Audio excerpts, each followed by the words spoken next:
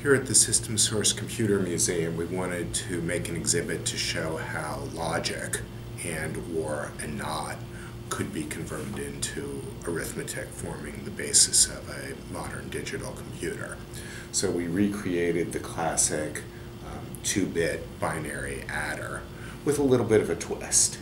So now we can see whether the wire is on or off. So here we're going to turn on a binary 1.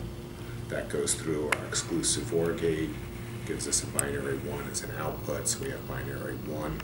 And for anyone who is binary impaired, we've converted that into a decimal 1. We can add 1 to it, so 1 plus 1 is 2. And again, we can see how that flows through our exclusive OR gate, our AND gate, and another exclusive OR to give binary 2. We can, of course, add 1 in the 2's position, so that'll be 2 plus 2 is 4, or a 3,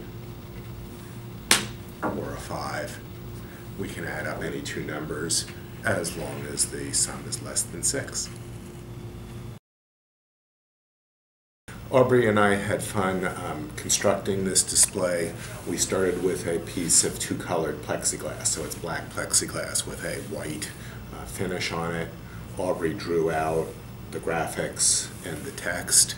We were then able to use a laser cutter at the Fab Lab, and that enabled us to take off the top layer and get the black lettering beneath it, and with higher power laser cut the holes for the switches and the LEDs and the wires. We had a choice. We could have implemented this with regular logic chips. We chose not to and used an Arduino. It turned the logic into a little bit of a programming problem, but not particularly difficult.